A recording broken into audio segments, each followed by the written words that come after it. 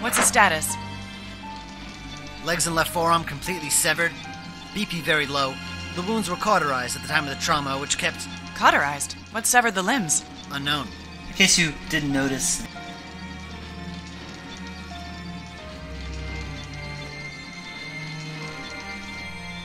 Wait, Anna? Ed? Anna. Uncle Javi! My angel. Javi, what happened to you? My vault. Find it. My vault. I don't understand. What vault? Your uncle holds the key. I don't understand. Find my vault. Your uncle holds the key. Having done VO... Stay with me. Dr. Morales.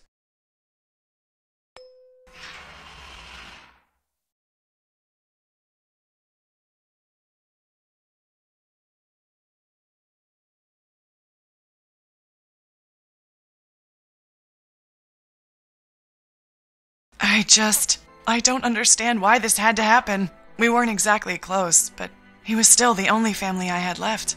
I wanted to talk about the...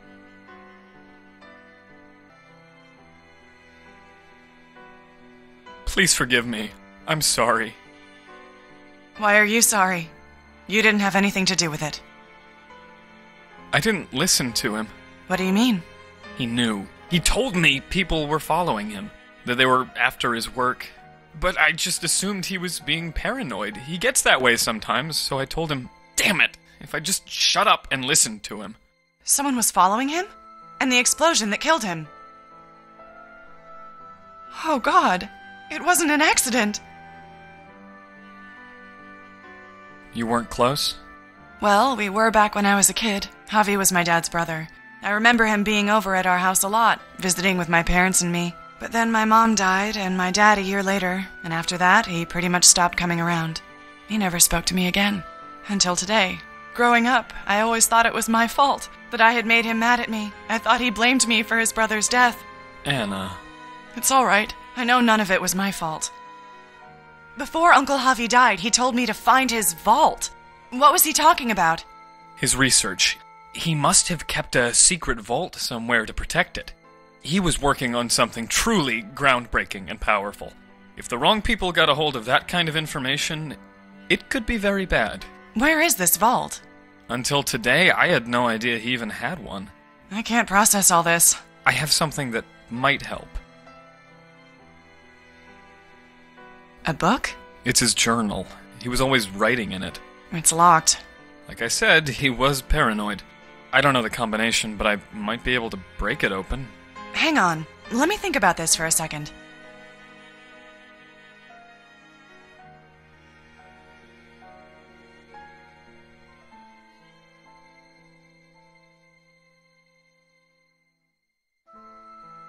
Find my vault. Your uncle holds the key.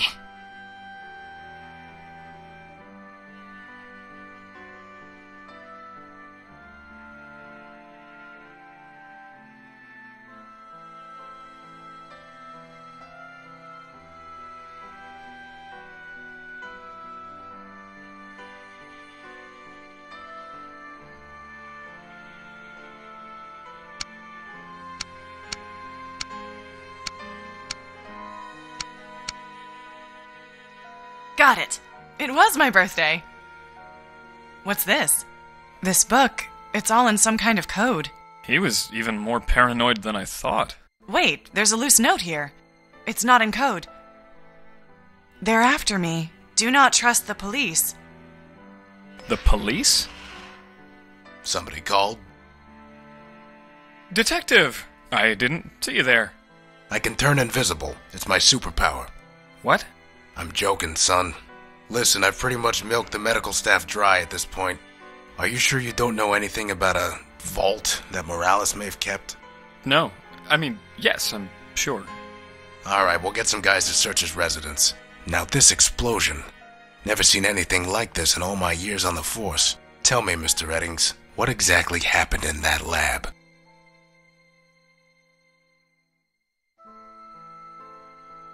It must have been an accident. Dr. Morales toyed with dangerous substances of all kinds. He was curious to a fault, and if you ask me, I think it cost him his life.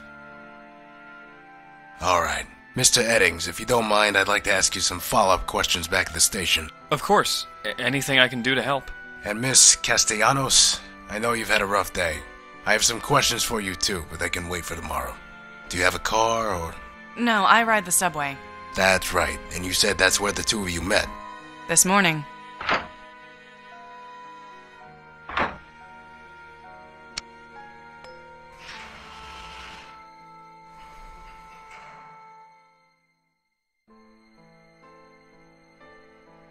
Anna, if it's all right with you, I'd feel better if I gave you a ride home. I'd appreciate a ride. Thank you. Ed, come along with me and we'll drop her off on our way to the station. Sure thing.